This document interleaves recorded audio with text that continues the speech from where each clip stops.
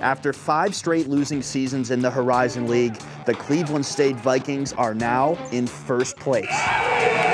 That's something to cheer about, especially for junior guard Ben Sternberg. I love just running around. I mean, I love like making my voice loud and stuff. If you've watched any of CSU's games this season, you've probably seen the walk-on celebrating on the Vikings bench, and sometimes behind it. It all makes sense once you hear his story. Ben isn't supposed to be here. He's defying whatever odds that could be defied. Sternberg grew up here and always dreamed of suiting up for Cleveland State.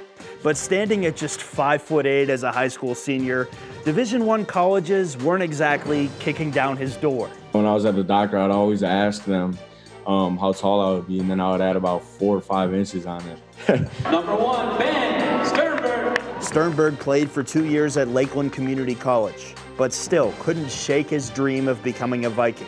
So before last season, he set up a meeting with CSU head coach Dennis Gates. And I knew at that point, this is someone who can rub off and help build a culture because of that personality characteristic. Gates brought Sternberg on as a team manager with a catch. I could have easily given a jersey, but that's different than earning a jersey. If Sternberg could earn a 3.0 GPA, he would also earn a spot on Cleveland State's roster for the 2021 season. Academically, when I say I saw the tenacity at which Ben worked, he worked as hard as I've seen any young man work in the program. Sternberg aced Gates's test, and last summer, he earned that green and white jersey. It was one of the best days, definitely in my life. It meant the whole world to me.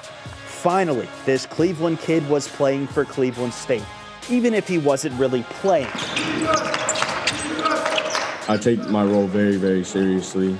You see me on the bench, I'm going crazy after a make.